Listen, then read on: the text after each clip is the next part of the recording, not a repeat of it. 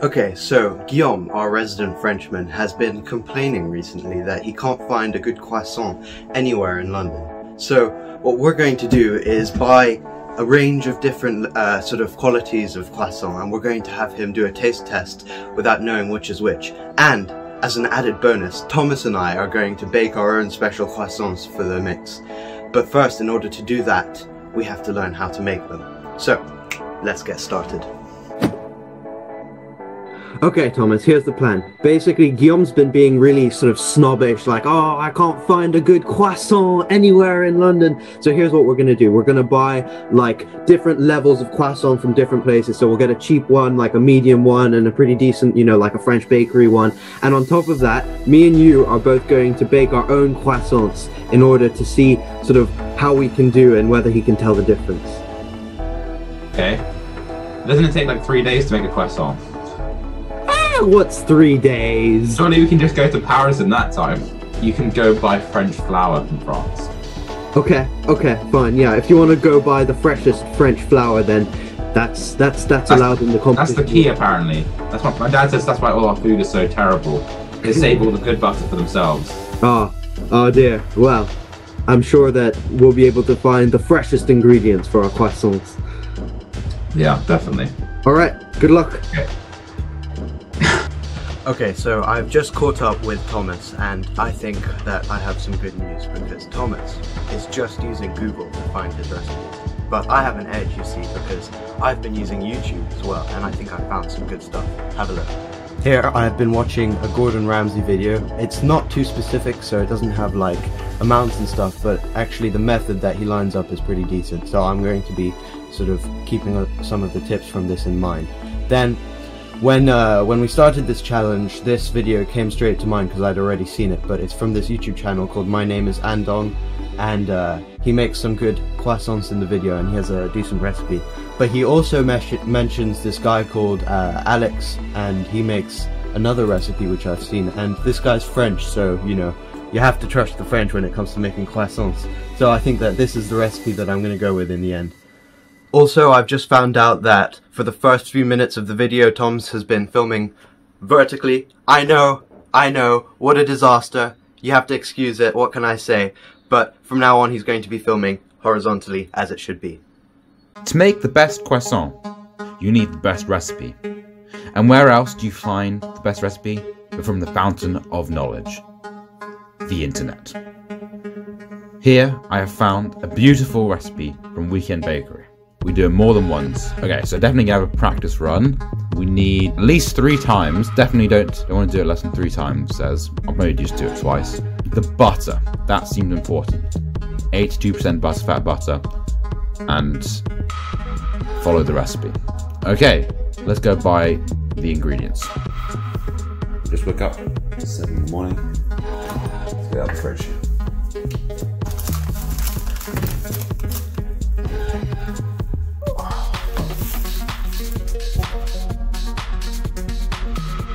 Oh yeah, look at that, perfect. Formed the square butter. Time for the bashing. Let's grab the rolling pin. Let's go, smashy. Okay, so we've made butter square, we've made the dough square, now comes the folding, and this is where it's all gonna go horribly wrong. But this is our practice run, so let's see what happens. Put it out for the last time to the specs specified. Now I'm going to do my letter fold, which I did not know was a fold, but apparently it's just to fold it to the third, and then you fold it over. I think actually this one needs to be a little bit longer. Voila. Alright, I'm even speaking French. This is going to go really well. Okay, there we go. That's the final layer.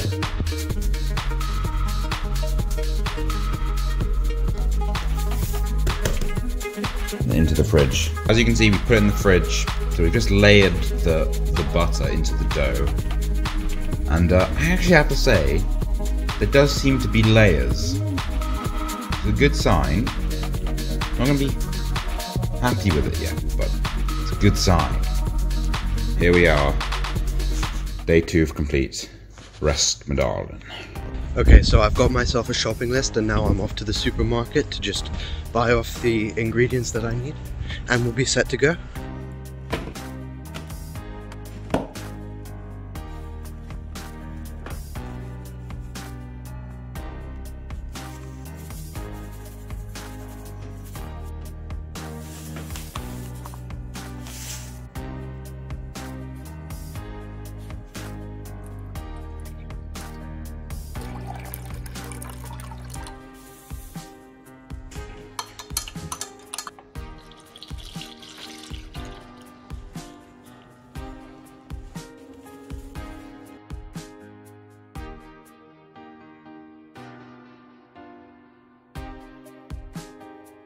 Hello.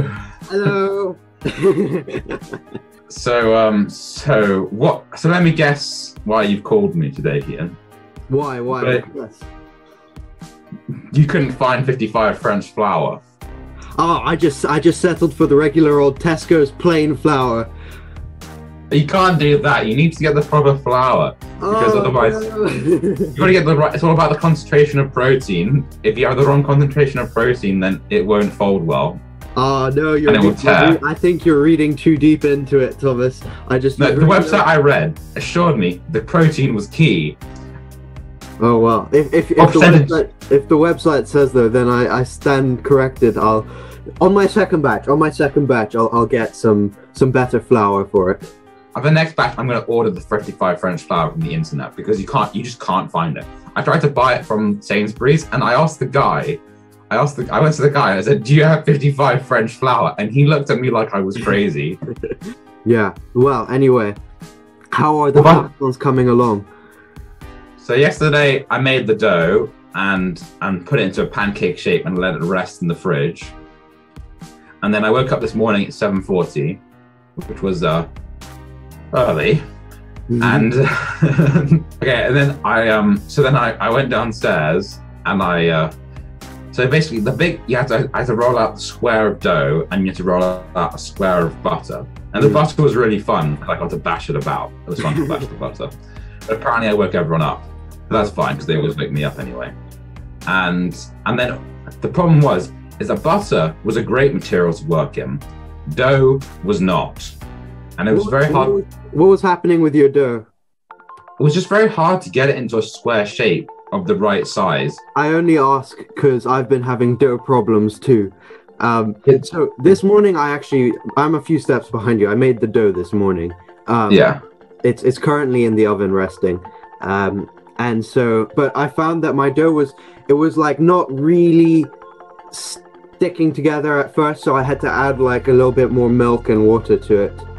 No, I didn't have to do any of that. Mine just ran like clockwork. Oh no, the other problem I had was I didn't have active yeast. I had instant dry yeast. No, I didn't have instant yeast. I had active dry yeast. So I had to activate the yeast first.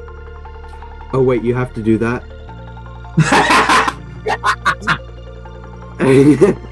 Uh-oh.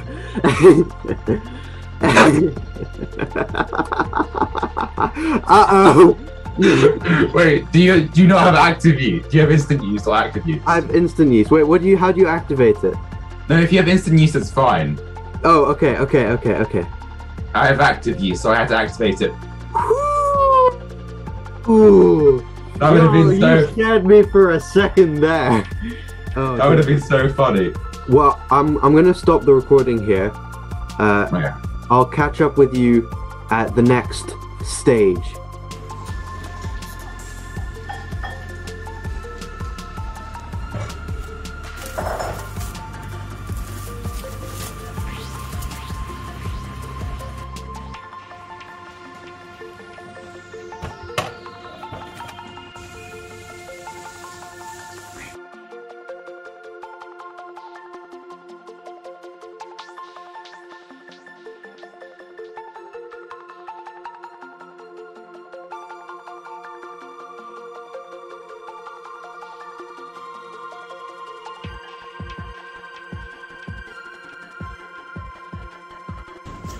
Okay, so here's my conclusion from this sort of first run.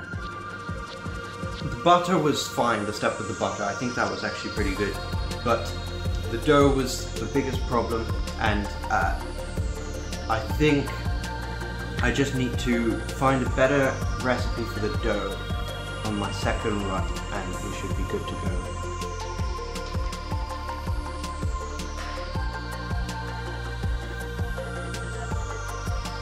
Okay, so I've just had my second attempt at doing the layers, and it's alright, you know, it's not terrible. Yeah, so the dough is still a little bit sort of crumbly and stuff, but it's staying together this time, which is what you want. And I've got my layers, so we're gonna come back in the morning, I guess, or actually I'm gonna roll them out either tonight or in the morning, and then we're just gonna see how it is, you know? Yeah. Okay, so this morning I rolled out the croissant dough that I had, and it was just not working. It was crumbling to bits, but you know, I just tried to get some croissants out of it and see what I can do. And so I rolled them up, and I made like a pseudo pain au chocolat as well to go with it, just for fun. And yeah, I mean, there were no layers in the dough, so I didn't expect much.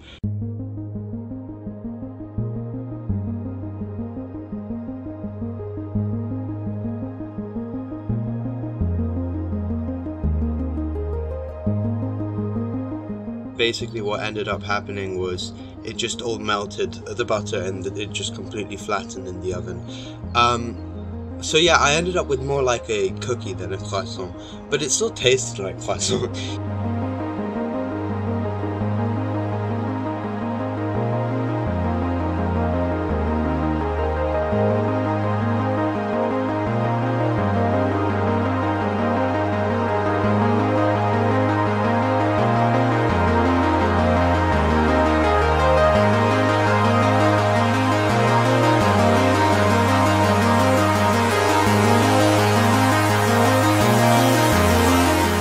Now I know for the second run what I need to do is just make the dough more sort of stretchy and liquid so that it's easier to work with. Yes, it's looking really good. Can't get any longer pretty much. The problem is the thickness at the top. It's not quite long and wide enough. See, we have our dough rolled out, made our notches on the right, now we need to make the notches on the left. This has not gone that well, but okay. We've cut it into triangles, and now we've elongated them to 25 centimeters. I think my prediction would be that this one's gonna be good, this one's gonna be good, this one's gonna be good, this one's gonna be good, this one's gonna be good, this one's good. This one might be good, and then from here on, crap. But we'll see. Here they are, wrapped tightly like buns. Not really, like croissants. These ones are the bad ones, these ones are the good ones. So we know who's going to get presents at Christmas. Anyway, I'm going to put them in to prove for 30 minutes, and then we're going to put them in the oven. I heated the oven up slightly. I'm going to prove the croissants in here. Just going to keep an eye on them to make sure that no butter is melting.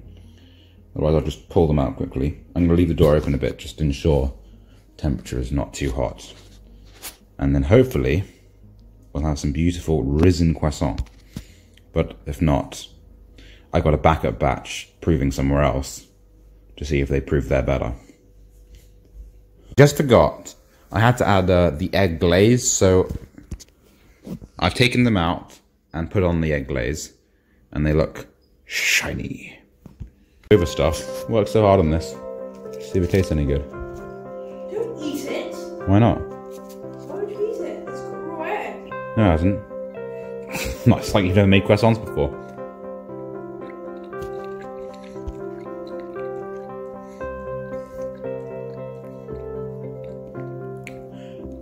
Not something I'd eat intentionally ever, but it wasn't bad. The last ones I made were a little flat, a little small, and didn't have the right colour.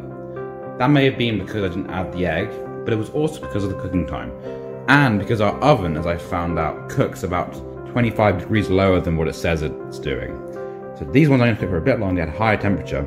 And if you look, whoops, if you look, They look a lot better. Doing our cooking squats. Oh yeah, they got the colour there. Let's turn it down. Here are the croissants. They've just come out of the oven. This is my last 2 batches. Definitely a better colour. Some of them, that one looks really good. The inside, this one doesn't look particularly great, but there are better ones than that one. So I see which ones, I'm sure there'll be better ones. And also, from the last batch, as they cooled down, I think they became more flaky and croissanty, so I'm going to leave them for a bit. Like these ones, I think there's a lot of promise on those ones to become a very nice flaky croissant. So, let's leave them, and then we'll come back. Check out the layers on this one. Not quite like this one I gave to Grace, but one of the better ones, I think. I slightly put the oven too high, so the outside looks really good, but the inside is slightly doughy when you eat it. You can't see it on camera, but definitely should have turned the oven down a bit more. But I'm pretty happy with the results overall. Hey Kian. Hello. Grace wanted to see a picture of your croissants. Oh, I can't do that. I'm sorry. Okay, so I don't know. I've just put them in to prove. I don't know where to prove them. I had them in the oven, but that was going to definitely be too hot. So I moved them outside to cool down. I think I'm just going to prove them in the house. It says at 25 degrees Celsius. The house is like 20 probably. So I think 20. I don't want to risk, because you don't want to be too hot. Yeah. So I had dough problems from step 1, right? So basically throughout the entire process, it just completely got screwed up. Because the dough... I think that was predictable from the flour. It wasn't the flour. It turns out I just needed more liquids in it. But basically the dough is too crumbly, so then it like... The butter had too much water in it. Possibly. But then the point was that when I folded in the butter, it wouldn't like fold properly, and I tried to roll up the croissants, and it just wasn't working. This was so predictable. Yeah. So I'm gonna have another crack at it. I don't know when. I think I might do it like every weekend, because it takes like 2 or 3 days. And it's quite a nice thing to just do in the morning every day. Yeah. What we can do is just end the video here, right? And have this be part 1, and we can be like, this is the trial run, and then part 2 is like the second practice. Like the run. You didn't even get to the part where you had to cut the croissants. Well, I tried.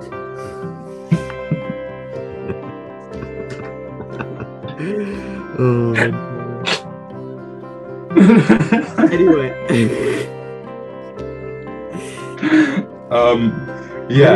Guillaume recommended some flour for the next time. Oh, okay. Guillaume texted me last night going, "You got the right idea with the flour. Kian screwed." Yeah, Guillaume might have been onto something there. But yeah,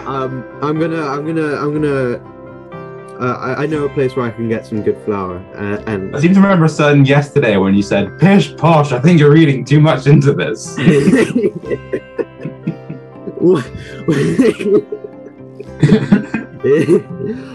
And then you're sneaky. I got the YouTube video.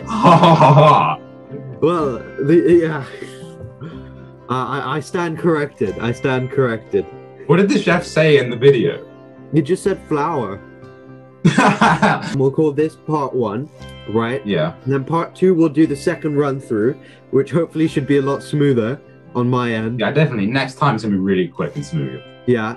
And then part 3 is making them for Guillaume and having him try them. Okay, so I know I literally just said that the video was over, but I had another go at the croissants, and they actually turned out quite nicely. So have a look. Here's a quick montage.